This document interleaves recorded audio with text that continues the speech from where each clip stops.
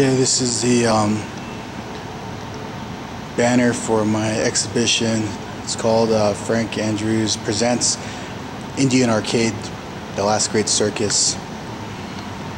Here's the structure itself. There's a large tent structure.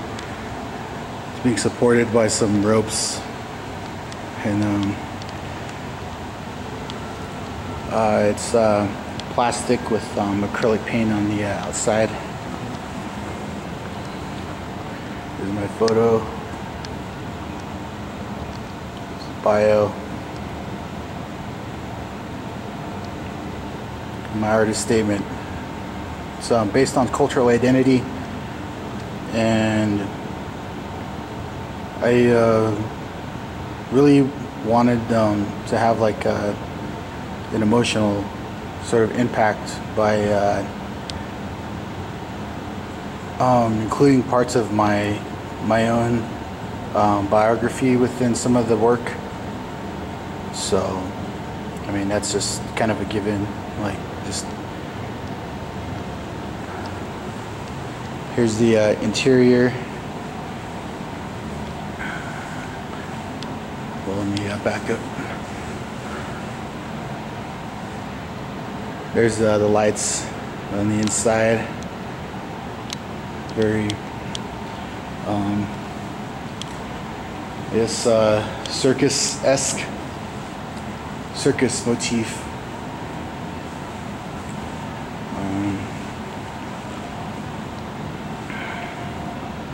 But this painting was I was inspired by the lack of matrilineal societies within Native culture, and how they were sort of taken out through colonization, and like how through the extinction of most matrilineal societies in Native culture, like the actual decision makers, were women primarily, and that was kind of the whole idea.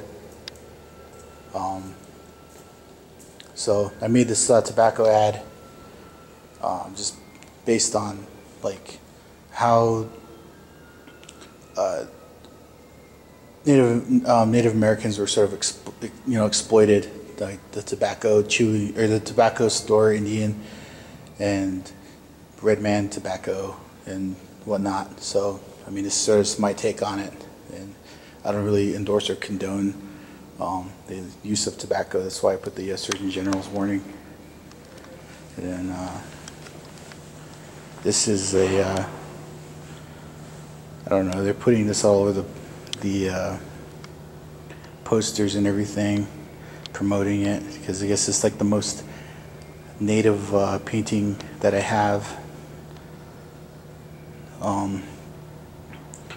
I was just compelled to make this because most powwows that I've been to when I was growing up, I mean, people danced because they wanted to dance, and it wasn't for a prize, or, I mean, it's so like overblown and exploited now that there isn't really the solidified reason like why people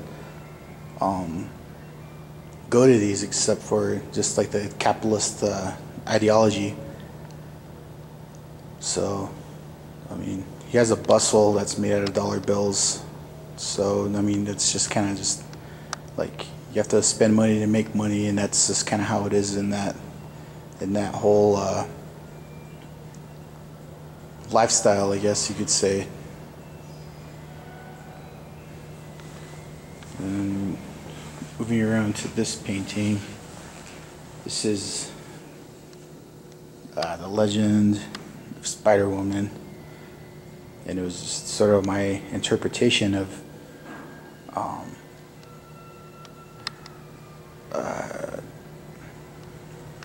the Danae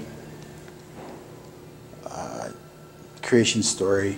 Spider-Woman used her web and wove the universe, and this is sort of like the birth of the universe in this painting, which is just like acrylic washes. I've been told that this looks like Storm, and it probably does look like Storm, but I don't know. But yeah, that was just the idea behind this painting, and I wanted just to reflect how within Native cultures, like things sort of just get like they get sort of overblown with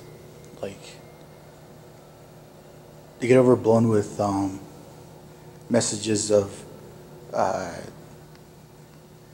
kind of like taboo, and you can't do this, you can't do that. There's rules that are set, but they're not like in stone or anything. But I mean, people have just been exploiting, the religion and culture, for centuries. And I kind of just wanted to put a different twist on the actual story and idea of what Spider-Woman represented, and to kind of like put it in a different context where there wasn't just like a completely serious note, but it tells all that needs to be told within a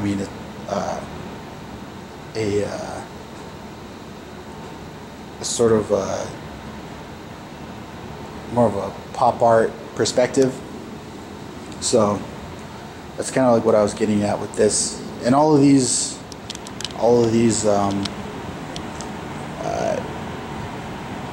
circus banners were all created based upon the Barnum and Bailey Ringling Brothers circus banners that they traveled with, all over America. And they had just like two-headed cow or bearded lady, but that was just kind of like the whole motif that I was going for, is kind of like a freak show, transmundane curiosity arcade. And that's that was just, hopefully it's successful in that regard.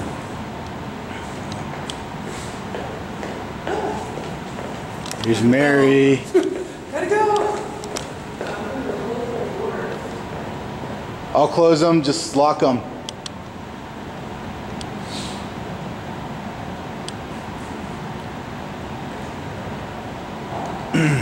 But this is a creature of the Americas. Sort of a... Okay. And it's kind of just how I felt about sort of living like on a reservation, and living in the city, and being raised on a reservation by my grandparents, and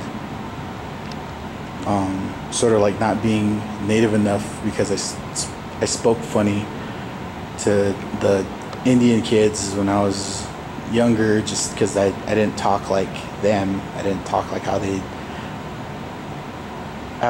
had spoke with their accent and everything. And I'd go into the city, and white kids and Mexican kids would ask why I talked funny, and it was because I had a native accent, I guess. But I guess this one side is just seemingly better than the other, but I don't know. I tried to just ham up the fact that this guy was just like a savage, but I really just, I don't know, wanted to just reflect that. That was kind of just the whole idea. But yeah, just all on unstretched canvas, acrylic, and I mean that's what they had back then. I was just kind of using what they used back then, and I mean just to get everything all together, and just have it just sort of like ready made and ready to display. And I mean, I don't know, there's a lot of things I would have done over, but like this is kind of just like one of my first exhibitions, so I mean it's not going to be perfect. Nothing's perfect. This is the wild jackalope. It's funny because the whole idea of having a jackalope within New Mexican culture is like this idea that they're selling just like for touristy bullshit. I mean, that's the only reason why this exists, is it's just alright, well, we gotta have a creature that, you know, it's cute but scary and mythical, and it's just like the whole Indian thing with dream catchers and headdresses. I mean, it's just a part of that. It's a part of the problem. What? I mean, but people enjoyed it. I don't know. I don't really have a whole. I don't hate the idea of a jackalope existing, but it's just, I mean, it being part of the problem of getting stories and lies, you know, mixed up. It's kind of like gotta draw the line somewhere. And then last but not least, I got this box that I created. So it's supposed to be like a carnival game. It's called How Indian Are You? I have this lock and these keys.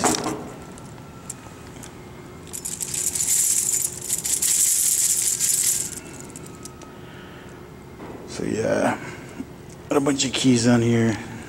And there are these questions I've gotten throughout my lifetime, and I just wanted to sort of show, I mean, like that this is kind of like what I dealt with when I was, you know, since I've been a you know, like since I've been alive.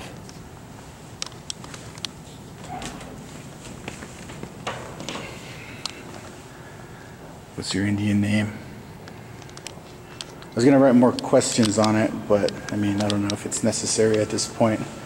But this is supposed to be a large game, and there's supposed to be stuff inside, and I was supposed to make prizes, but I mean, with all this, I mean, it's just there's just a lot of extra work that I don't know if I really needed it to be done. But overall, I mean, completing this all myself, I think that in some sense it was successful, but I would do it all over again if I had the chance. But yeah, that's it. That's it. And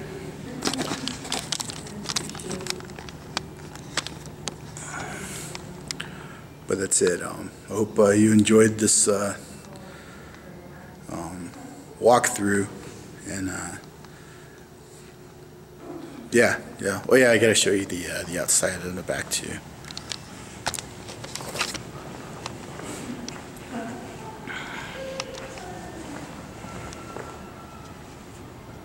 Here's the top structure, still suspended.